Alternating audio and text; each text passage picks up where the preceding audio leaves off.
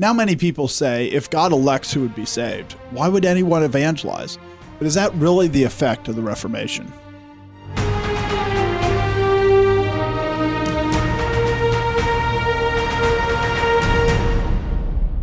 Welcome to The Conquering Truth. I'm Dan Horn. I'm Jonathan Sides. I'm Charles Churchill. And I'm Joshua Horn.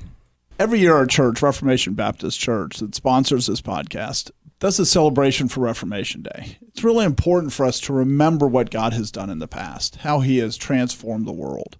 If you're in Raleigh, North Carolina on October 31st, we'd love for you to join us. We do a meal and we have a time where we really think about what God has done. And the theme for this year's conference is Missionaries of the Reformation.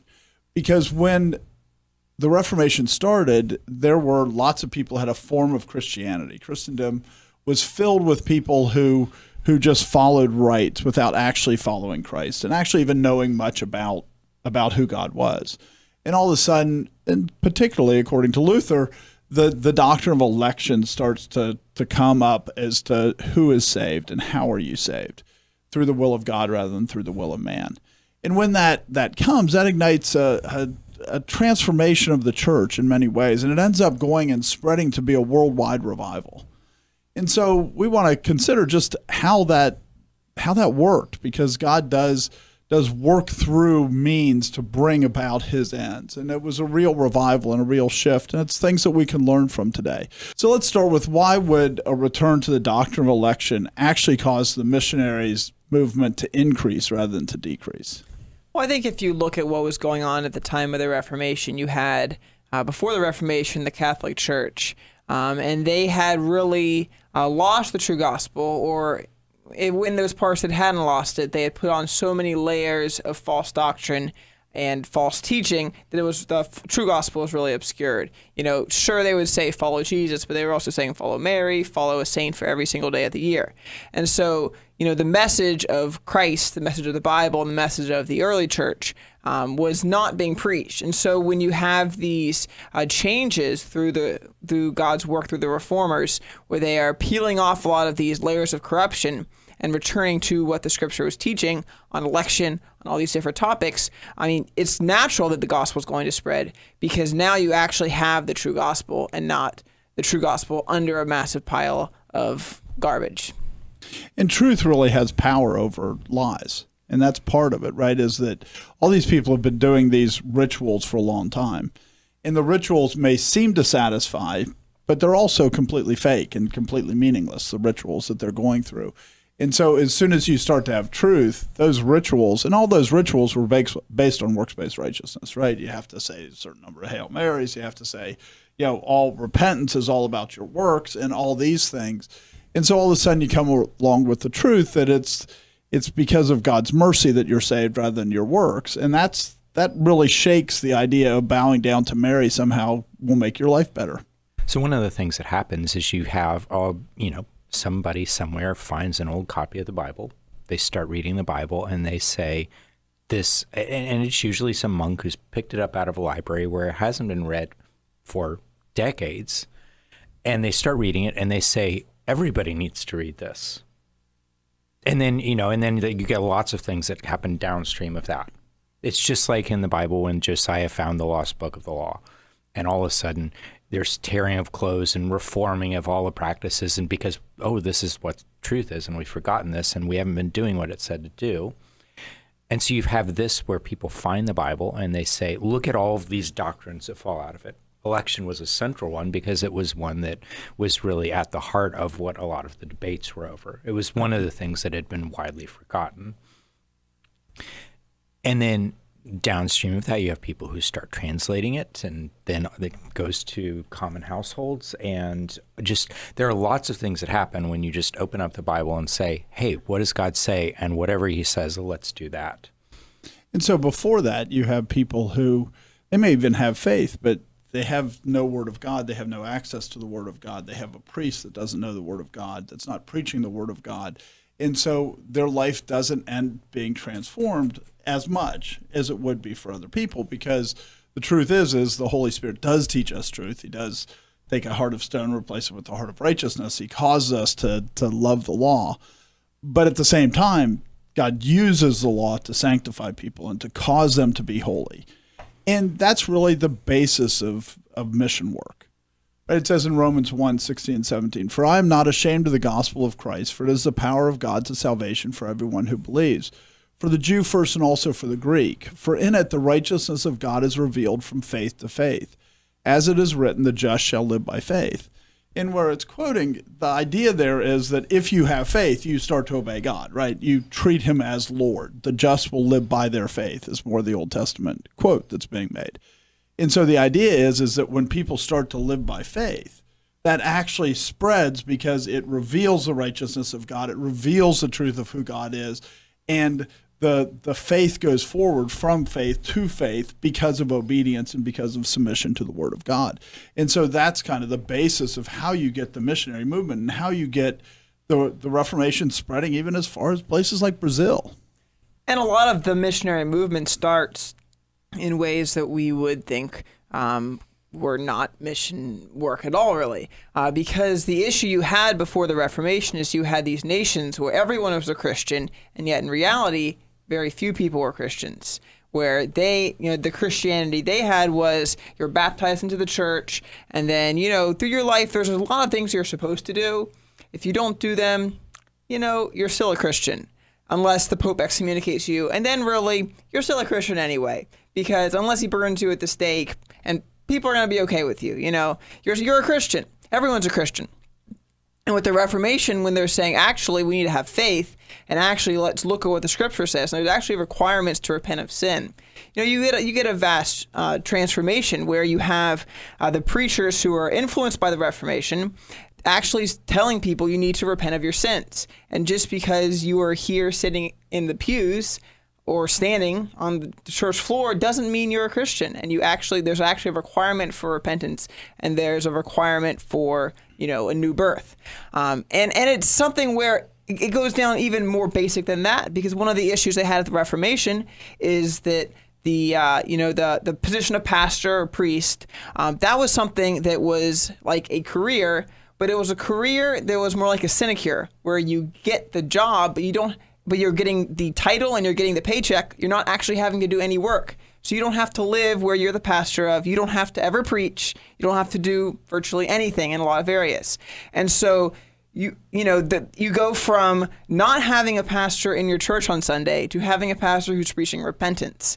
And even though he is, no one has left their home at all, you suddenly have got a vast amount of missions going on and evangelism going on just in these Christian nations. And I think even like kind of how it starts, right, is in a lot of ways it's Luther's writings, and those go forth. And when you think about it, again, you have all these places that all are nominally Christian, right? By name they're Christians, but they have no practice of Christianity. But in there is going to be a mix, because the church never disappears. There's going to be a mix of people who God has given the gift of faith to.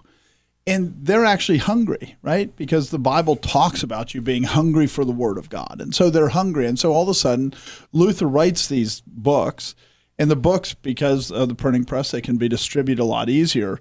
And the real first mission work, if you will, is sending out books. And then the people that are actually hungry, they pick up the books and start to read it. And they start to go, wait, this is what true Christianity is, not the thing that has, and a lot of them were priests or were associated with the church in some way, but they go, this is what true Christianity is, not what the Roman Catholic Church has been teaching.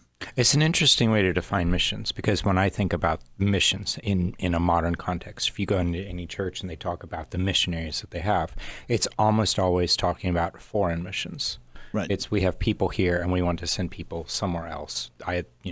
To unreached groups, people who don't have the gospel, don't have the Bible in their language, things like that. That's what we think of mission work being, is you have to go somewhere else. Right, from the 19th century missionary movement largely is where we get that definition. So it's a relatively recent definition. And what you're saying is that it would be appropriate to talk about early things happening in the Reformation as being missionary work, where Luther writes books, and all of a sudden those books get widely distributed, especially in the universities, and they're talked about and they're read and they're debated there. And then from there you get these students who start taking those ideas out, some of them dying for it. And you look at Peter, and right, Peter was he's called the apostle to the circumcised, but he's really a missionary to those who are circumcised. He's a missionary to Judea largely, right? I mean, that's where most of his mission field was where the Jews were, which were supposed to be the people of God. And so this isn't like there isn't a real New Testament pattern of this very thing. And I think a lot of times we think, you need to go overseas, where the reality is the church down the street might be a better mission field than going overseas. I mean, if, ostensibly the reason why there was a foreign missions movement is because if missions is just literally doing the work of building the church, watering, sowing, planting, building up, teaching, and all those things, there may have been a point where there were so many people in the fields that it made sense to go to other places. There can be a point where you do start to look and say, are there other places we should be going? But the answer is at all times there's a need for the work to be done locally. And sometimes, like in America today, there's a huge need. I mean, it's not like we're sitting here with the fields are full of people working. It's not like, we're at a point where fields have been abandoned for years and they need to actually be replowed, and you almost need to go back and reestablish things that have been forgotten in in America that used to be things that everyone knew. You look at the missionary movement, and people like David Livingstone, they needed to hear the gospel. Because they were preaching a false gospel. They were preaching a very liberal Presbyterian gospel. I mean, it wasn't what Luther taught. It wasn't the doctrine of election. I mean, that's not where Livingstone was coming from. They had already lost it. His church that it sent him, or that he went forth from, they needed to be evangelized. Right. They needed missionaries sent to them, and instead they're sending. And you look at especially the 20th century. The missionaries that get sent out, most of them are sent out with really horrible doctrine. I mean, I go to Nigeria, and in Nigeria, there's all this charismatic stuff that people, Creflo Dollar is not preaching a real gospel. Benny Hinn's not preaching a real gospel, but yet these people have a missionary movement, and they have people that they're sending out, and they're basically spreading a false gospel. And it's very easy for us to think, missionaries should happen overseas. Well, no, missionaries should happen where there's false belief, and especially false profession, because Paul always went to the Jews first and then the Greeks. And I think Joshua identified the problem really well. It's everyone was a Christian, but no one was a Christian, in a sense. Everyone was politically a Christian, but nobody was a Christian in their heart. And then that's the era in which the Reformation drops in. And all of a sudden people say, you have to be a Christian in your heart. And I think, when we look at these things and talk about these things, it's one of the things that's important now is because I think Charles said it before, that's very much where the United States is now. It's not like we're vastly different. We're reducing rapidly the percentage of people that say they're Christians. But, 10 years ago, it was like 70%. But what percent would actually be Christians? Well, we wouldn't have murdered 50 million babies if 70% of the country were Christians. We wouldn't murder 50 million babies if 10% of America was Christians. I mean, it's one of the things when Joshua was saying that everyone's a Christian, you need to understand what that means in practice is it means you also make all their sins Christian too. Right. And so the church, so if everyone's a Christian, then all their practices are Christian. So the church becomes something, and you go back to the verse we were reading where it says the righteousness of God is revealed from faith to faith, right? And so there's this part of it where it's like, if the church isn't doing this, then there is no righteousness being revealed, because in the end, everyone's a Christian. So whatever you're doing is Christian, and there is no holiness. And so this is really something that started to change, is you started to have a people who were holy, and whenever you have a people say, we're holy and you are not, that ends up everything that happened in the Reformation, everything that happened as a result of it, where people end up getting pushed in other places, like you said, where it goes really far, is just kind of a byproduct of a people coming and saying, we're going to obey God, and we're going to make a distinction. We're going to make a distinction between what's holy and what's not holy. And you have, some pretty basic doctrines they were overthrowing. They were doing that exact thing of making the sins Christian. You have indulgences where you pay money to have the sin erased, and you have confession where it's made into a sacrament, where you've sinned, you just need to tell the priest about it, and you're good. And they've made those sins now Christianized, a way to easily, painlessly, and without repentance to get rid of the sin. Right. And the only real sins were the mortal sins, right? The other sins were, you had to pay a little money or have some candles burned or some mass said or pay indulgences. But there were only a few sins that were supposed to be actually made you not a Christian, which means all the other sins made you still be a Christian, and that there was no idea that don't be deceived. Those who practice righteousness are righteous and those who don't aren't. And one of the things we should really remember here as we say this is you mentioned like Luther, and there's a huge focus a lot of times in thinking of the Reformation as happening right with Luther. But a lot of these things, like Jonathan was saying, there were times where priests would find the Bible and start reading it and be shocked by it. And this had been happening for a couple of hundred years prior to the Reformation. I mean, it had been happening all along because God's church has never been dead. But there's a sense of it where we just kind of forget that, you can go back, you can see John Huss, you can see Wycliffe, you can see many other people who had found God's word, who had been doing things, had been writing things. Wycliffe in particular had been doing translations and had been actually putting the Bible in a place where people could actually read it, could see it, could understand it, and could know what God actually required of them. And just you understand how drastically that changes things in a nation when all of a sudden people say, these are the words of God. Because before they're having a priest tell them things. Like I said, frequently the priest was doing the Mass in Latin, so they don't even know what he's saying. And then they read God's word and they go, this is for me. This is a command from the God of heaven to me directly. And those writings just made a huge change in the way that people could actually think about God, think about religion, and understand what God required of them. And kind of what happens, right? You have Wycliffe, that he ends up Huss, who's on the other side of Europe, right? I mean, Huss is like in the Czech Republic, right, and you have Wycliffe in England, but yet Huss is reading Wycliffe's writings.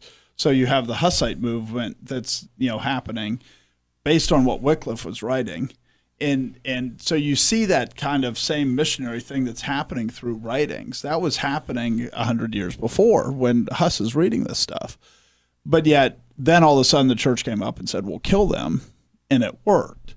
And one of the reasons that Luther was successful in sending out these books that had such an influence before the Roman Catholic Church rose again was because the Ottoman Empire was attacking Europe through Austria. It was besieging Vienna, and the Pope was a lot more worried about that. And so these books go out and they spread. So then by the time the Pope has defeated the Muslims, then all of a sudden he turns around and this is every place. So it's like the seed was scattered. And so all of a sudden you have all these people that are speaking Lutheran doctrine, and he tries to stop it, but it's not nearly as successful as it was with Huss because, the time had changed and God was doing other things, and God was preparing the field so that these books could really have a missionary appeal that caused people to change how they were thinking about who God was. I think one of the things that we should something we should always be thinking about is that God's always directing his people, and he's always directing events. Because there's this part of it, like you said, books have been written before. There have been things that have been done before, and there were circumstances that God allowed those who were evil to squelch some of those who were trying to do what was good. And, Huss, 100 years before Luther, right? And it doesn't mean between Huss and Luther that no one was worshiping God. There were places where this was happening, but God orchestrates things, and there's a part of it where this is one of the things about election is the shift was our obligation is not on producing some specific result. It's obeying God. God's in charge of the ends. God will take care of getting to the ends. We're supposed to focus on, are we doing what he's told us to do? And so Luther wasn't doing anything fundamentally different than Wycliffe had done. He wasn't doing anything fundamentally different than Huss had done. But God had prepared this moment, and God had prepared the Muslims to take the attention of the church away. And he had prepared the printing press. All of these things, he had orchestrated it. And so when we look at the world today, it's just really important. We look at it and we see the evil and we see certain things. God's in total control in no different way. And so we really need to come back and focus on that election and understanding that God is in charge, and we're to focus on the means and not to focus on the ends. And I do think, there is an interesting when you look at what Huss was pushing on versus what Luther was pushing on, because Huss in a lot of ways was pushing on you shouldn't have this great separation with the priesthood. Right, the Hussite flag was the cup because basically they said it shouldn't just be the priest drinking the cup; the people should drink the cup too. They killed him for that. And they killed him for that. And they killed him for that because in the end he was pushing on that there's a sacred secular, that there's a priesthood. It's not priesthood of believers. There's a unique priesthood, and Huss was coming a lot closer to every Christian should do it. So it was much more like along the lines of the priesthood of believers. Well, Luther he says what I'm fighting for is what we would call election and that idea, or Calvinistic doctrine, Calvinistic soteriology. And God says, that is his glory. I mean, that's what he says in Romans 9. This is his glory. And so there is a sense that Luther was also emphasizing the doctrine that was most related to God's glory. And when all of a sudden the shift shifts from the glory of man to the glory of God, we should expect God to bless that. And that's very much what Luther was doing. A lot of times people go, why do you focus so much on election? And that really is important to understand. Like you were quoting from Romans 9, and that goes back to where Paul's quoting from Exodus, where Moses goes up on the mountain, and he says to God, show me your glory. And God says, I will make my glory pass before you. And he says that glory is, I will have mercy on whom I will have mercy, and I will show compassion to whom I will show compassion. And it is, and that is what God says is his glory. It's really easy to forget that. It's really easy to think that election's this annoying truth that people have to accept. And that, you can focus on everything else, and you need to acknowledge that God chooses all things. And God says, no, do you understand? That's what it means for me to be God. And I do think, when you said that, I hadn't really thought about the fact of the significance of that, because I think it's just really easy to look at it and go, it's just one of a number of doctrines. And it's not the totality of everything. But God says it's his glory. And it's not a paradox that when people rediscover this doctrine, more people got saved than were before. Right.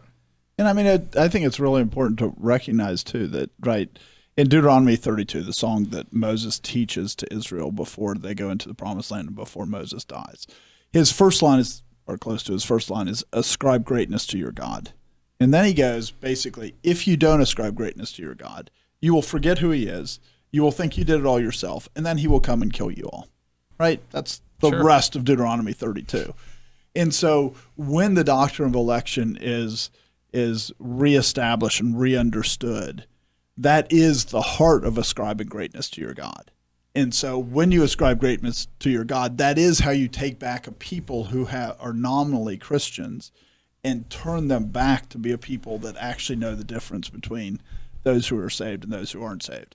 It comes from ascribing greatness to your God. So the people who say missionary movements, why would you bother if you're saying the elect? Well, the reason you bother is it's the glory of God. And this is how people are saved, for God's glory. And you ascribe greatness to God and say, this is who God is. He's not like man. And they want to make him like man. And so with Huss, you see the persecution where they kill Huss, and the Reformation that's starting. It continues in Bohemia, so I don't want to, modern Czech Republic, so I don't want to eliminate it entirely. But basically, persecution was enough to stop that one. Or drive them all into the hills. Or drive them into they actually... Well, the Waldenses had been in the hills for 600 years before that. And then the Hussites are in their own hills. And, But they actually defeat the Holy Roman Empire, so they kind of actually have their own nation. And but in the hills. Yes, but that's kind of another story. But anyway, the conies. but you do get all of a sudden with Luther that it's different because it has spread, and I do think it is tied more to God's glory. So persecution has the opposite effect. Instead of stopping people, when the persecution starts, people are seeing the effect of faith in these people's lives, and the persecution actually, some of the greatest missionaries were the people that were put to death at the stake, which is not what we think of as missionaries. Right. And and it's the thing is, the famous saying is the blood of the martyrs is the seed of the church, where it's, the martyrs, where they're actually killing the people who are in the church, is actually helping grow the church. And of course, it's all God's work and not a strict, cause and effect. Because you can get books on the Reformation in Italy and the Reformation in Spain, because there were a lot of reformers there, and they got killed. And the Reformation was large. It didn't spread in Italy and it didn't spread in Spain. But certain places, God used the death of the martyrs in remarkable ways to really grow the church. You can see that in Hebrews when it talks about, from God's perspective, it's all, those that were put to death, those that were killed by, that were torn asunder by beasts, and then those that God gave great blessings to. And so, it's very clear that, from God's perspective, in the end, those who have faith, that's really what moves the church forward. And there are seasons where he uses the death of his saints. There are seasons where he uses the prosperity of his saints. And both of those are very true. And you can't have one and not the other, because God says he uses it all. But, in Acts 11, it talks about how, right after, in the first generation, how the church expanded out rapidly. And you kind of see the same thing happen in the Reformation. In Acts 11:19 through 21, it says, "Now those who were scattered after the persecution that arose over Stephen traveled as far as Phoenicia, Cyprus, and Antioch, preaching the word to no one but the Jews only. But some of them were men from Cyprus and Cyrene, who when they had come to Antioch spoke to the Hellenists, preaching the Lord Jesus, and the hand of the Lord was with them, and a great number believed and turned to the Lord." So as you were saying, sometimes persecution doesn't do anything. Sometimes it's prosperity that leads people to Christ. But frequently it is like what happened in Acts, especially where you have, if you look at Europe and compare it to Judea and those areas where the persecution starts. I mean, there's a whole bunch of people who say they're the children of God that aren't the children of God. And God uses that and uses the persecution to spread the gospel in those areas, and spread the gospel not just in those areas, but beyond those areas. I mean, the persecution does a lot of things. One of the things it does is it can make people move. I mean, there are certain people who die, and then there are other people who flee it. Right. And that the effect of that fleeing is really interesting, because it ends up, you flee persecution to a place where you're not persecuted, and you start getting these communities of Christianity that happens. I mean, we want to say that's a big part of the founding of the United States, was people who were fleeing religious persecution, came here, started religious communities. But that was something that had been happening for a couple hundred years in the Reformation, with just, I'm being persecuted here in France, I'd better go to Switzerland, things like that. And I mean, you look at one of the most notable places that happens to is Geneva, because you have John Knox go there from Scotland after he gets freed from slavery. He goes there because it's too dangerous to go back to Scotland. And you have Calvin go there, and you have Farel go there, and you have all these men, so that you get this intellectual grouping that causes everybody to be stronger, so that all of a sudden you get this richness of doctrine that comes out of there, because you get all these men of God that are being persecuted, that were driven together, a religious community, like you said. And that religious community ends up really changing the world. And it starts with being refugees. Right, which, even Calvin, who's the one who's lived in Geneva for many years and is associated most closely with Geneva, even he, I believe, went there as, he was fleeing persecution, and he ends up settling there and being he's driven out for a little while, but, his ministry there with all these refugees really helps train a lot of people who go out and spread the gospel, spread the Reformation throughout Europe. And even, for Calvin, even he wrote the Institutes of Christian Religion, which is a very important book in Christian history, just because it's somebody that's trying to systematize theology. I mean, that's a big deal compared to Roman Catholicism, where everything was just the scatterbrain thing that had no consistency, no logic, no reason. And the reason he wrote that was to send it to the King of France so that he could go back to France and not be killed. And so, you look at it, and that's a result of persecution. That's a result of being a refugee, where he's going and saying, you'd stop persecuting people if you just understood we're actually speaking the true Christian religion, as opposed to what the Roman Catholics are teaching. And of course, the king didn't listen, but still, it's a book that's very useful for the church today, and it was formed because of him being a refugee and persecution. And when Calvin does it and writes it to the King of France, I mean, he does 4 more editions. After the first edition, he pretty much knew the King of France wasn't going to listen. He wasn't doing the other 4 editions for the King of France, even though the introduction's still there. He was doing it and fleshing it out more and increasing the understanding for the people that were reading it, which was not the king. I mean, he was obviously had denied it by that point. And so Calvin, in writing it for the king, but that doesn't mean that God didn't have far greater purposes for it. And it's helpful to know, with Calvin's background, he was trained as a lawyer. So he is writing this as a legal argument in the context of persecution. And he's also doing it as an open letter. Like, anybody can see, this is not private correspondence between me and that king. Right. I want you to know what we really think over here. And it's a lot more than just Calvinist institutes. You know, a lot of these refugee groups, a big focus that they had was developing their theology and then writing books and sending them back to the countries. Even if it wasn't, even if they knew that if they showed up, they would be killed. They had ways to smuggle the books in, to print them, and to send them, even to send Bibles where, their home country didn't have the Bible or didn't have a good translation of the Bible. They'll print the Bibles, and, places like the Netherlands was a big one where there was more freedom of religion. And so they sent a lot of stuff from the Netherlands. A lot of English, Scottish reformers go there, write books, send them back to England. And a lot of people read those books and end up reforming themselves. And there's a huge contrast between, like you're talking about this being a concentration of thinkers in one area, there's a huge contrast between that and the monasteries. Because they were very involved with day-to-day things and real things in literally the running of a city. I mean, whereas all thof these people weren't necessarily direct civil magistrates, but they had real positions of influence directly with the city of Geneva. And with a whole bunch of refugees brought from all around the world and put into a small area doesn't usually result by nature into a peaceful town that gets run well. And so you have to deal with sin. You have to deal with all sorts of complexities, different cultures, different viewpoints, competing political desires. And so it was a very practical group of people who were also thinking very deeply about things, but not separated from the world. If I remember, Geneva was like 3,000 or 4,000 people, and then it peaked at 21,000 with the refugees. So that, to make your point, that's a huge amount of people to absorb by a pretty small number of people. Right.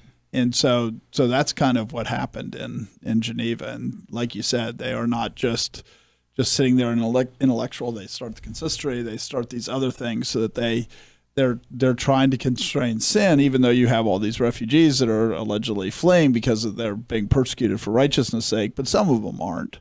Right. Some of them are fleeing for other reasons, and you have to deal with it, and they're sinners and everything else.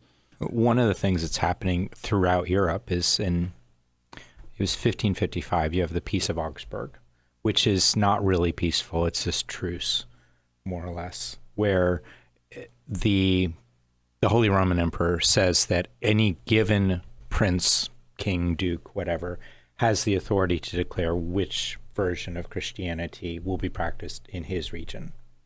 And that if you live in that region, you either have to convert to whatever that local says is the rule of law, or you have to leave.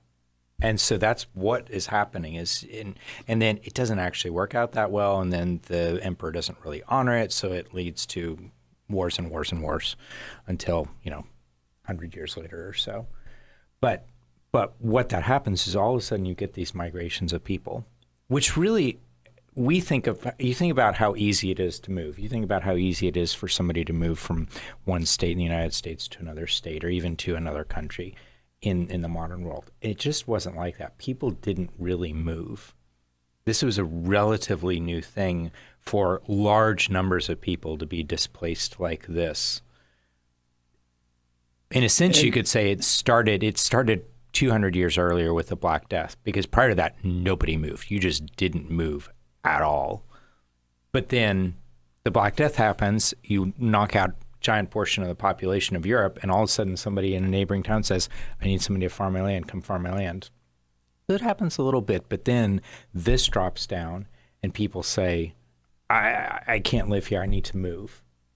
And so you have these shifting populations in Europe, which that's new. That's relatively new. Right. If you're in the Raleigh-Durham area on October 31st, please come join us for Reformation Day. Every year, our church celebrates that event, and this year our theme is the Missionaries of the Reformation. If you're interested, please go to celebratereformationday.com. There will be information there. You can RSVP and get details, and please contact us if you're coming. We'd love to have you there. And so, we've been talking about other ways, but it's worth also noting that, what we think of missionaries was also something that happened. It wasn't that it was just these other things like books and like a group of refugees going places, but Geneva was actually very deliberate and very specific about sending people out that were, doing what we would call missionaries now. Like John Knox obviously was a missionary. He goes back to Scotland, and that's ends up really having a huge influence on the Reformation in Scotland. But it's not just that. It's, Geneva sends out, and they start with starting schools so that they can train pastors. So they're not trying to replicate the Roman Catholic Church, where the Roman Catholic Church had all these priests that actually knew nothing. Like Joshua was saying, they didn't have to preach, they didn't have to do anything. They just, sometimes at very young ages, they would become a bishop, or they're just getting a check. Not literally a check, but they get their bag of gold once a year or whatever. And so, this is like a huge shift to say, wait a second, before we send anybody out, they actually have to know something. And that's really an effect of the Reformation. So all of a sudden you have people that are being sent out that can actually explain the Word of God and say what God means, and talk about doctrine, and talk about election, and talk about it is God who chooses who is saved. You were talking about Geneva and how the population there swelled to about 21,000. And it's interesting, Calvin's response to that wasn't, oh, great, all these people are here. It was, great, you got came a really here, big church now. We're going to train you, and then you should go home. Right. So you have all of these, and it's mostly, Geneva's French-speaking. Most of the people are French, although there are English-speaking. Right. That's where the Geneva Bible is translated, and it's an English translation of the Bible because there's an English population there, but it's mostly French. And Calvin's training all of these French pastors and then sending them back into France to be missionaries. I don't know any other way to describe it. To go into a place where there's no gospel and to take the gospel and preach the gospel. Right, what we would think of as modern missionaries. And just to, the success of it is really astounding that most people don't even recognize. In 7 years, there was about 2,150 churches planted in France.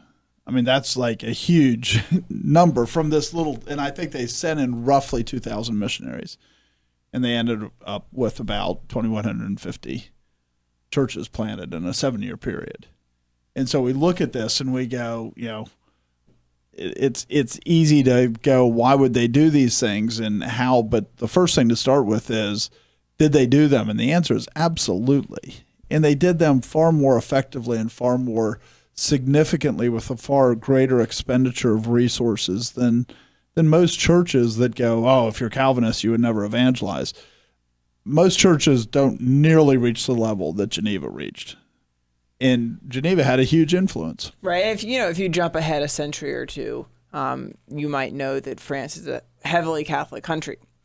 But that doesn't mean that the mission to France failed, because the French Huguenots had a major impact. They were a huge force politically, religiously in France. And although they don't end with, making France a Protestant country, they do have a lot of success for many years. And one of the things that happens, like with the Huguenots, is that after the St. Bartholomew Day massacre, right, is that they're really driven out of France, and you see, a lot of, like Paul Revere and his parents, Franklin and his parents, they're all coming from Huguenot stock that was driven out because of the persecution that happens in France after basically the king says, we're going to kill off a third of our country. Which is really interesting when you think about it, right? Because that's showing how far the Protestant movement advanced in France, so that they thought it was about a third of the people that they were basically willing to kill to preserve the Roman Catholic religion. And so a huge number flee, and that has a huge impact on the United States. And they go to Germany, and they go to Netherlands, and they go to England, and then a lot of them end up in the United States. Yes.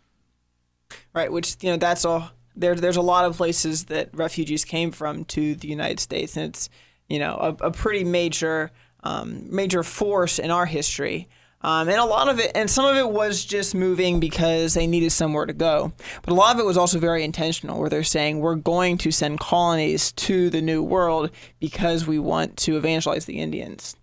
And not just we need somewhere to go, but we're living at peace, or perhaps mostly peaceful in England, in a comfortable life, but we're going to give that up to go to the New World. And in Calvin, even far earlier, he had that same vision, right? He sent a group of missionaries to Brazil to try to preach the gospel in Brazil. The estimate is that Geneva sent out the estimate is that Geneva sent out about 4,000 missionaries, and about half of them went to France. And the vast majority of the ones that went to France died. They were killed by the French. But still, they had this huge, church planting movement that happened. But it wasn't just there. They sent them all over the world, and as far away as Brazil. Which, when you think about it, in the 16th century, going to Brazil, that's quite the feat.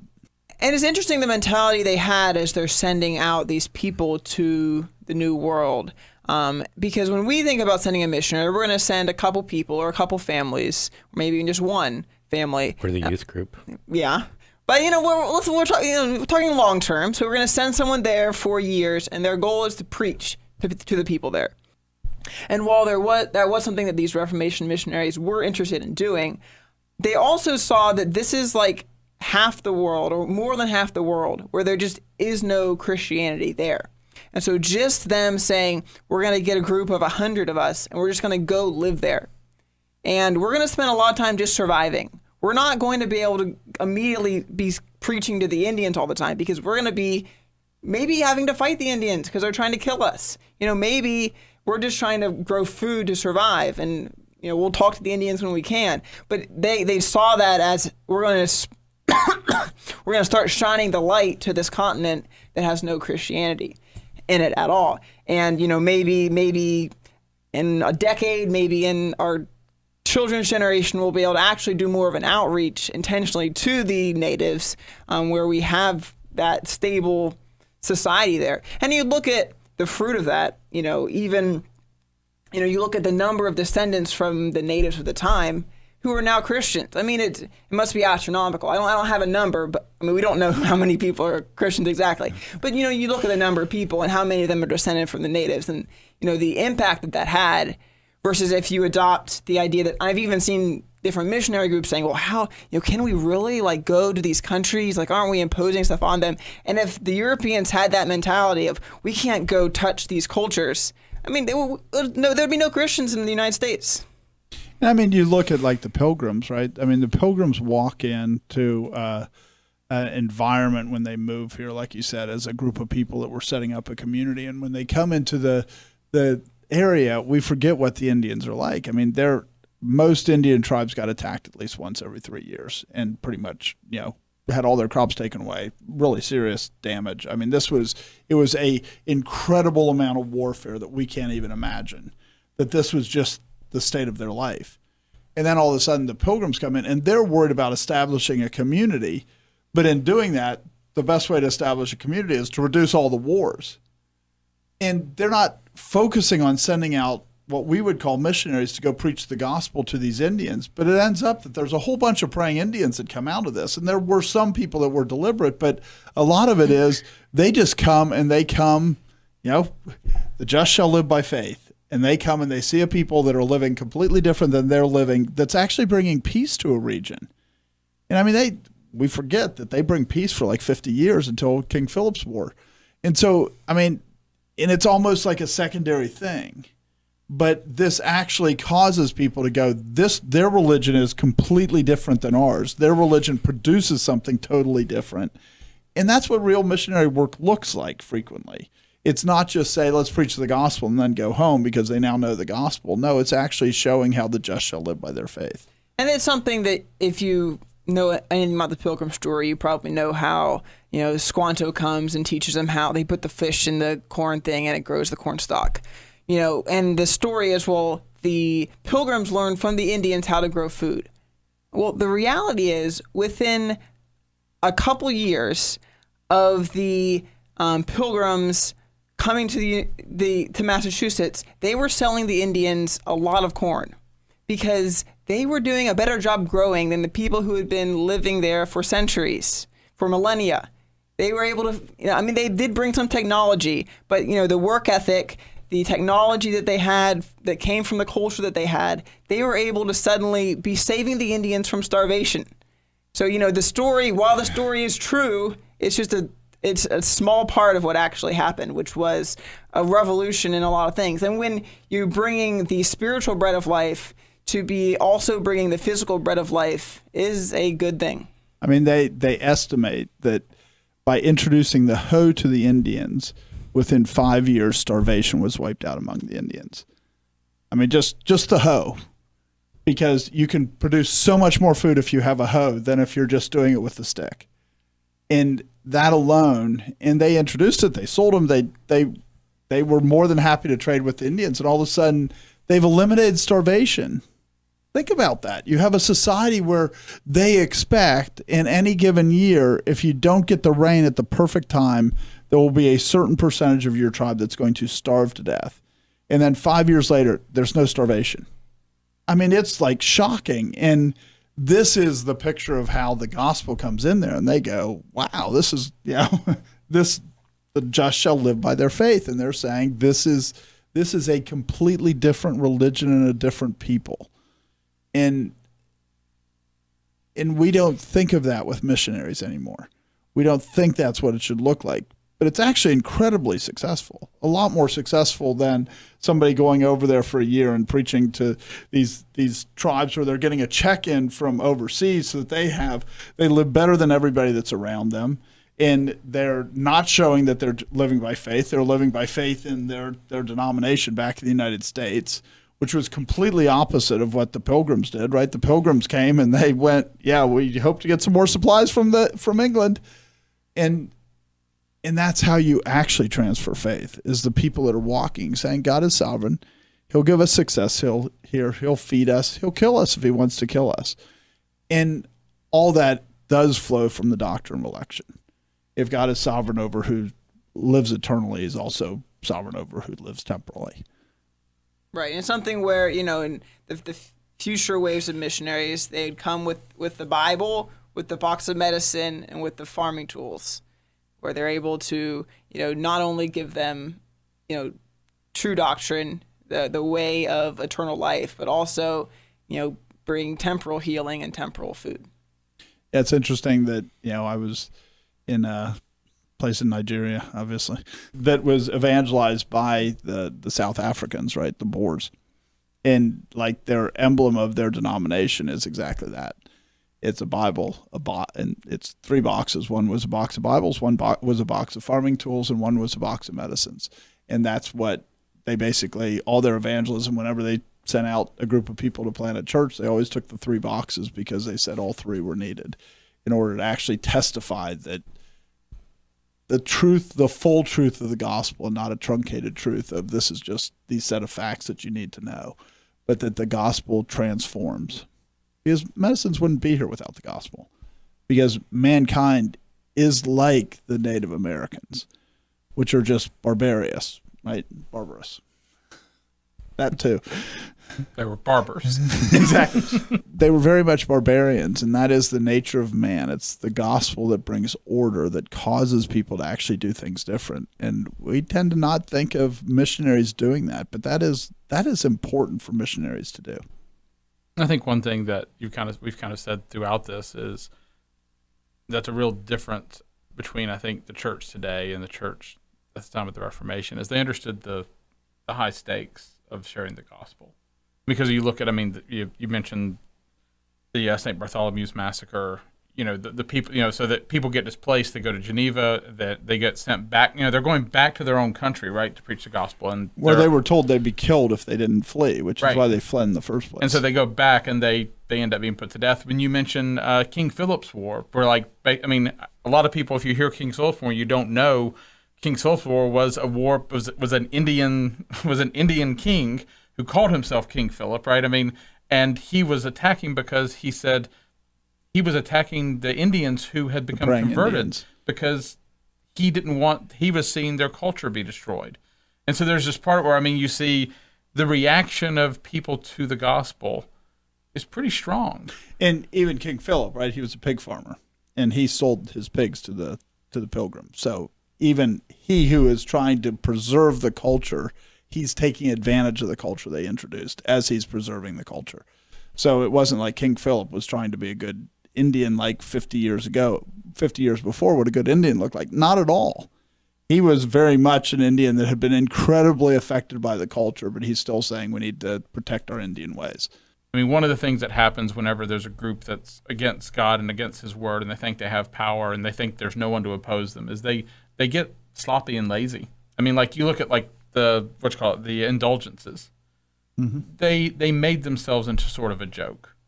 There was a part of it where people could look at the indulgences, and they went so far that there were a lot of people looking at it going, this is ridiculous, right? You know, I mean, Tetzel with...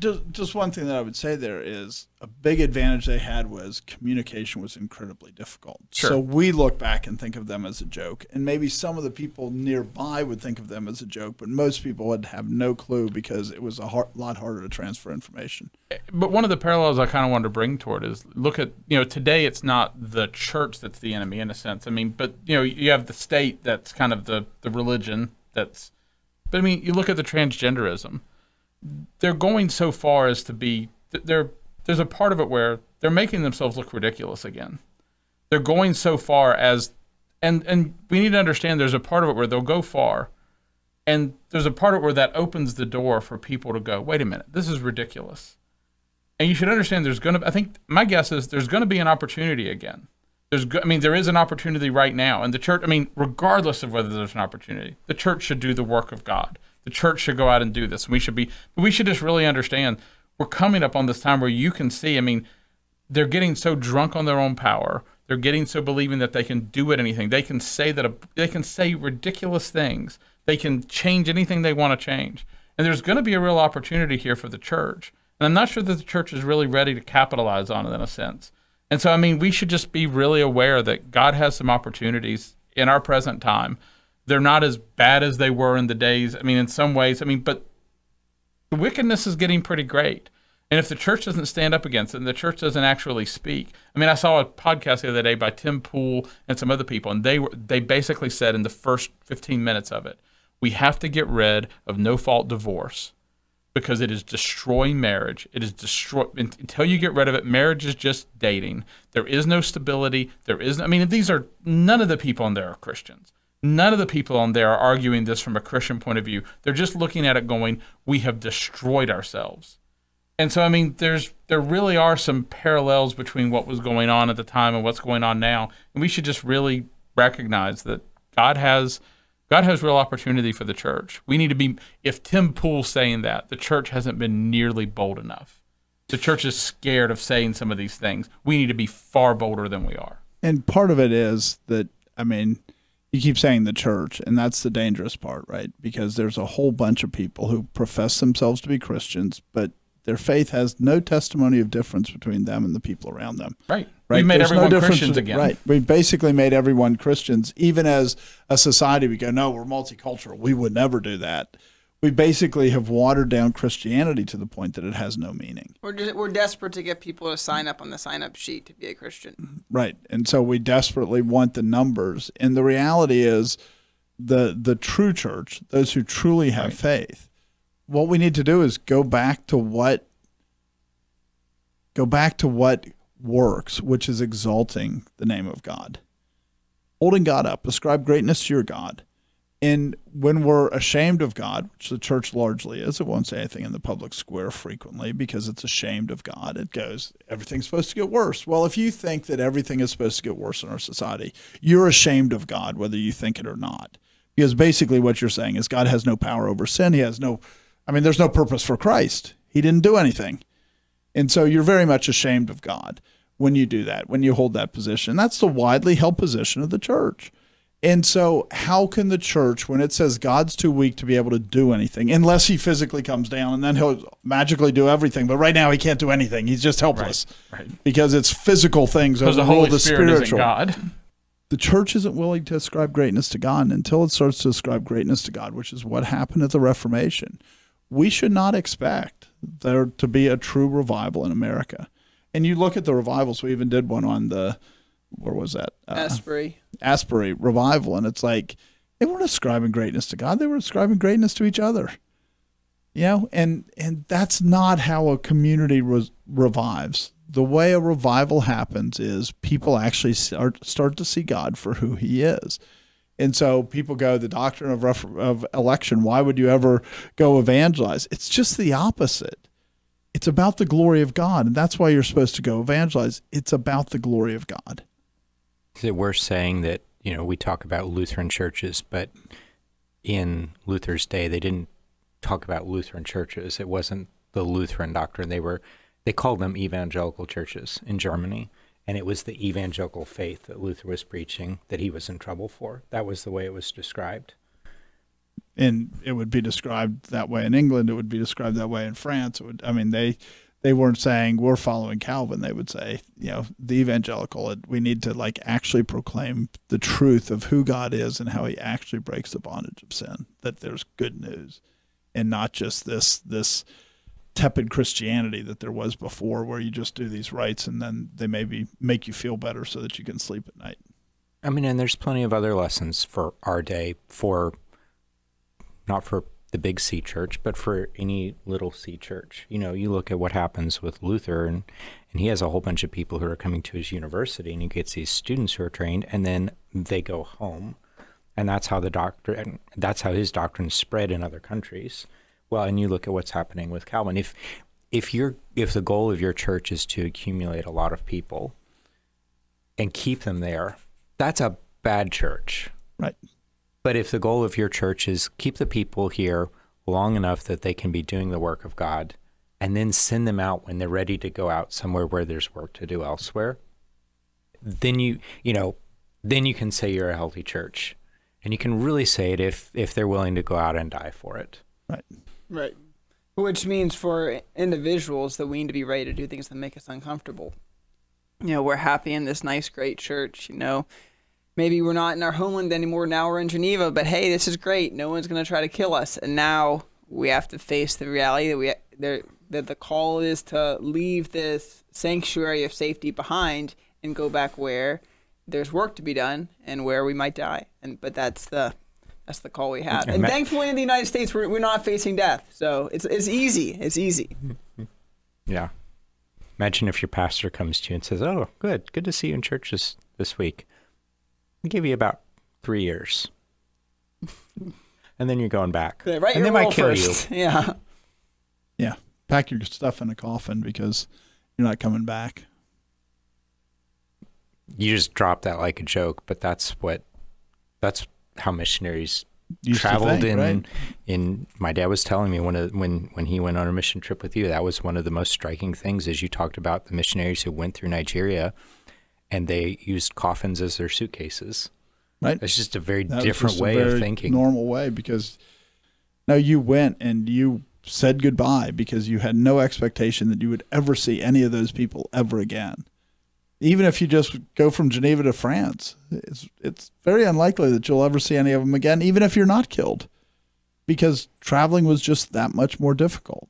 And we forget how, because of our conveniences, how much easier things are now. And same with spreading the word, same with, all the technology has come so that we can do this much easier. But yet we're failing as much as the true church was failing before Luther comes along. And we need to look at it and say, what should we be doing differently? Because we definitely need to be doing something differently. And I would argue strongly that what we need to do is start to ascribe greatness to God, that's the core problem. Is that the church wants to talk about how it helps people. The church wants to talk about, and the church isn't saying God is glorious and God is here for his glory. And we don't teach, Habakkuk 2:14 says, "For the earth will be filled with the knowledge of the glory of the Lord as the waters cover the sea." That's what God's about, and that's what the church needs to be about, and that's what drives revival, and that's what drove revival after the Reformation, is people started to understand who God really was and started to really proclaim it, and the world was transformed. I remember Paul Washer saying something once about missions work that changed the way that I think about it, where he said, if you want to be a missionary, what is your heart? Is your heart for, there's people that don't know the gospel? Or is it, there are places where God's name is not glorified? And it's just, it's not a bad thing for you to want people to have the gospel. But what he's illustrating there's this real distinction between something that's man-centered and something that's God-centered. And of course, if you get the God-centered part, you're going to have a heart for people getting the gospel. But you start there. That's really important, is there are places where God's name is not glorified, and his name needs to be glorified as the waters cover the sea. And I mean, we were recently at the church trying to figure out what our longer-term plan or medium-term plan is, maybe, like an 8-year plan for Nigeria. That was one of the things I was struggling with. Should the 8-year plan for Nigeria just be for them to see how they are under the judgment of God and not even worry about planting churches, not even worry about increasing their knowledge, just get them to fear God? Because that alone increases the glory of God. That alone is fulfilling. Even though you do desire people to be saved, you do desire these other things, that's a legitimate mission, is just to get the fear of God to come on a place so that they see this is the judgment hand of God, rather than saying that, oh no, we love Jesus, when their hearts are so far from Jesus. And the church needs to be willing to say that is successful evangelism. If all they get out of it is, I'm going to hell, that is really successful evangelism. And if you're worried, that's not what we decided to do. So we decided that would be one of several goals. And I'm not sure that we made the right decision, but and we'd argue that you shouldn't be worried. I mean, if you shouldn't be worried if we had chosen the other thing. So as we consider the missionary movement that came out of the Reformation, it's really useful to think about how different it is than we do missions today. The focus was different. It was on the glory of God. The means were different. It was about knowledge, not just about coming in and showing a film and saying without much knowledge that these people are Christians. It's about actually developing a group of people that are living by their faith. And it would be really helpful for the church and for the world if the church got back to how missions should look like. There's much we can learn from the Reformation about what missions really should be. Thanks for joining us. This has been The Conquering Truth, a project of Reformation Baptist Church. If you found this helpful, you can visit us online at theconqueringtruth.com and subscribe here or in your favorite podcast app. Thanks for watching.